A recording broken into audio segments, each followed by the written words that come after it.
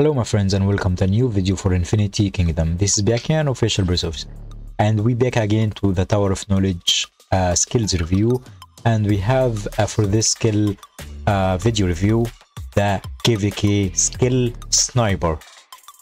Sniper, one of the most important skills that I wanted and I desired the most, and finally I got it, and I wanted to make a video about it because I saw some players play with this skill like they are misusing this skill.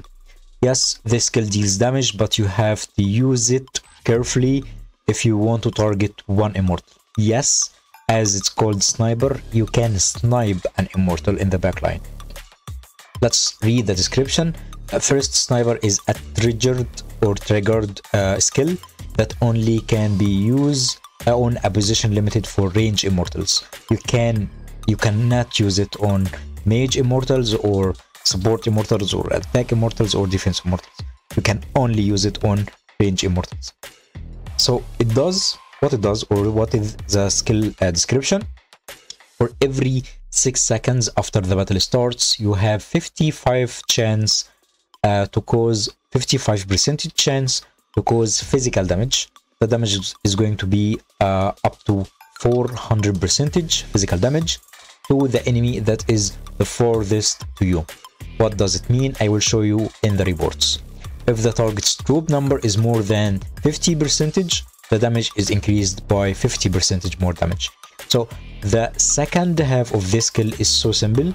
If the target's troops number is more than 50%, the damage is increased. So it deals damage in the first fight or in the first early game while fighting.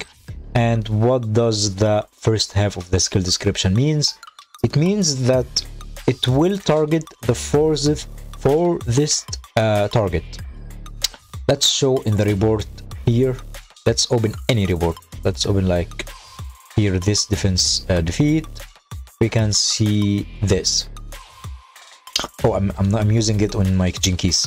Here I'm using a Sniper on Jinkies. So as you see, the furthest immortal from Jinkies is Fedora. So for example, if I clicked on stats here and I saw Fedora damage taken 100%, I will see the damage from Sniper coming from Jinkies on Fedora. I will never see a damage on Himiko. So here Jinkies is facing Athena in his face and Himiko behind Athena. So Fedora is the immortal that is furthest than Jinkies. So you can say it as an X lines here. Jinkies, if he is here, he will target Fedora.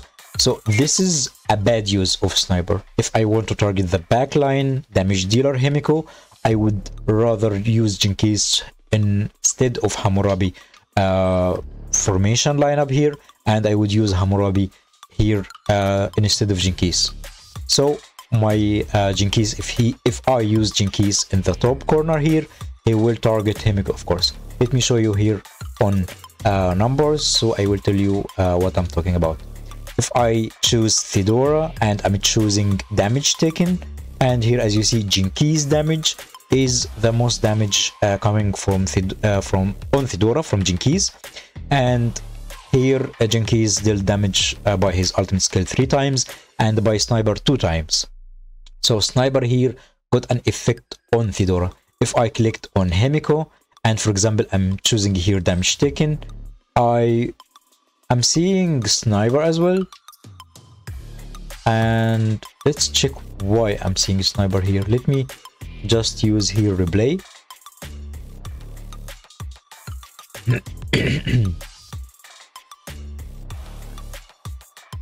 I don't know why Sniper got some damage on Fedora.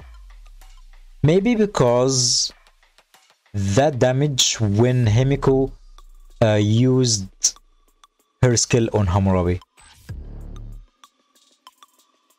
I believe this is how the damage is calculated. I'm just preparing my boost button here.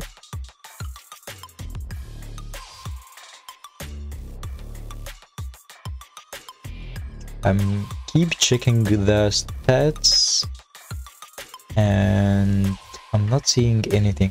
Okay, now Hammurabi is in the Void Realm.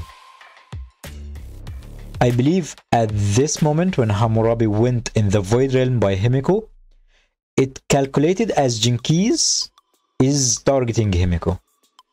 I believe this is why. Yeah, this is why now Himiko is the furthest immortal than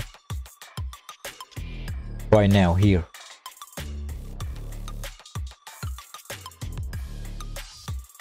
I believe that's how Himiko got some damage. That will leave us to the damage, because Fedora got like 1 million damage while Himiko got around 600 damage. So that shows us that Jinkies wasn't having full troops. Let me show you another report without having Himiko in the backline, because Himiko made me have a confuse. This is Aroha. Aroha is a strong player, but I didn't had to use my lightning in this fight. I need, yeah, this is Himiko as well. You can check at least this report. So the damage taken on Himiko by Jinkies, he used sniper, and on Zenobia as well he used sniper. We need another fight, guys. We need another fight. Here, let's see on damage taken. Here we can see sniper on Ken Emperor, and yeah, this is a marsh doesn't have Himiko, because Himiko made things like look like a mess, to be honest. Here Jinkies is on the left corner here. He is not on the top, he is on the bottom, and because he is on the bottom, he will target the immortal on the top. This is the furthest immortal from Jinkies. If my Jinkies was on the top, he will be targeting the immortal on the bottom here.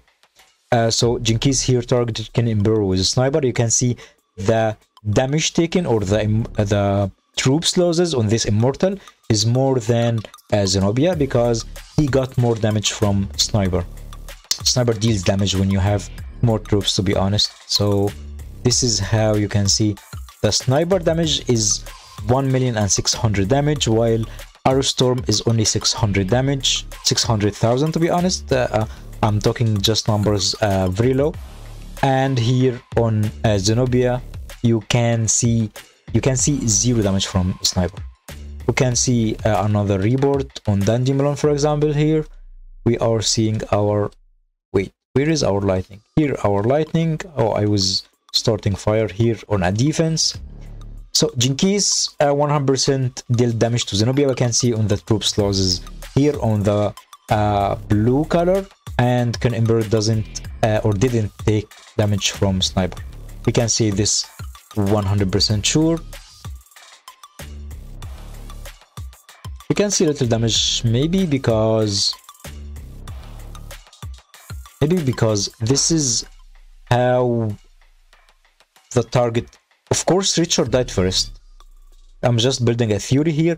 If Richard died first, then Jinkies will switch targets, because Zenobia will walk a little bit closer. This is a theory. I believe it will work right now. If Richard died first, yeah, it's 100% Richard will die first, then Zenobia will walk and get closer to Jinkies. Then, as you see here, Jinkies will start targeting Ken Emperor instead of Zenobia, when Zenobia walks closer to Tokugawa instead of hitting Richard. So right now, on the same line here, Zenobia walked closer to the fight to target Tokugawa. Then Ken Emperor stayed on his position. Let me just skip here and show you where was Zenobia standing and how Zenobia got closer. This is when your front line dies. Only when your front line dies. Let me pause here. So did Zenobia walk or not? So keep blocking on the floor. Where is Zenobia standing, and when will she like get closer to the floor. We will wait for Richard to die. Here. After Richard died, Zenobia walked from this spot to this spot. From this second, now King Emperor is still having the backline furthest position. When Jinkies sniper is going to target now King Emperor instead of Zenobia, because Zenobia walked from here to start targeting Tokugawa with her normal attacks. This is how it works, guys. But in normal cases, when you're both of your immortals in the front line still alive and his front line stays alive, Jinkies will always target the top immortal here when he is on the bottom. When he is on the top, he will target the bottom immortal till something happens. If your front row changes or the back row here moves, then it will change targets as well. And that's all for this skill, guys. I hope you enjoyed and understood this skill with me. Thank you all for watching and see you soon.